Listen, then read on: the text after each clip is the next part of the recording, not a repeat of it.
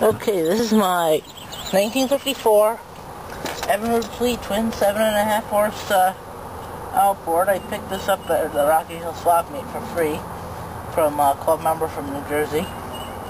And it's been gone through, so it says new coils, points, condensers, carb kit, and a water pump. And I'm going to start it up for you.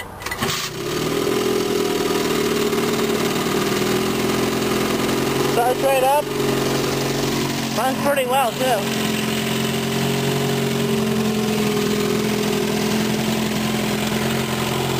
Really good water.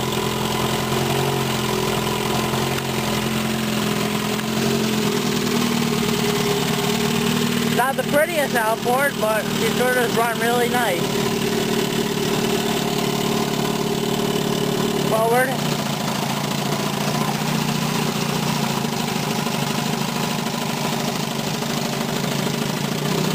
Back into neutral. Finally into reverse.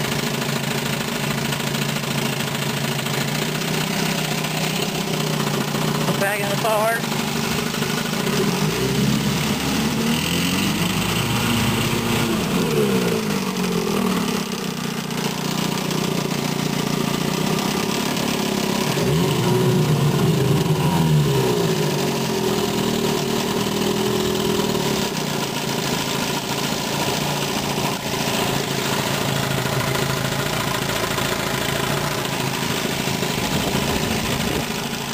Cut her off. I'll give you a view underneath the cover. Put one latch in the back and one latch in the front. See, the hood will lift right up. It's got a nice S&O decal, which is starting and operating instructions.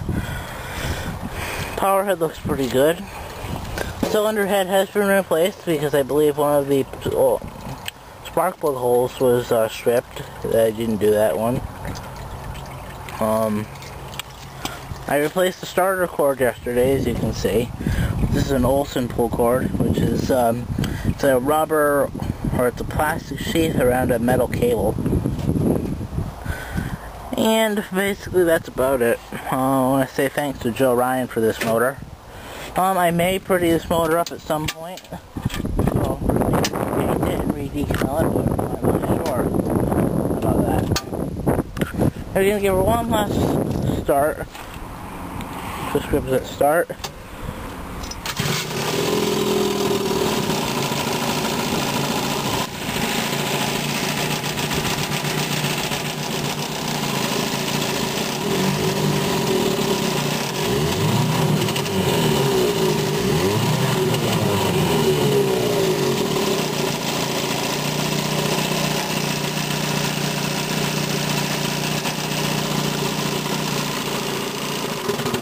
That's about it. Thanks for watching.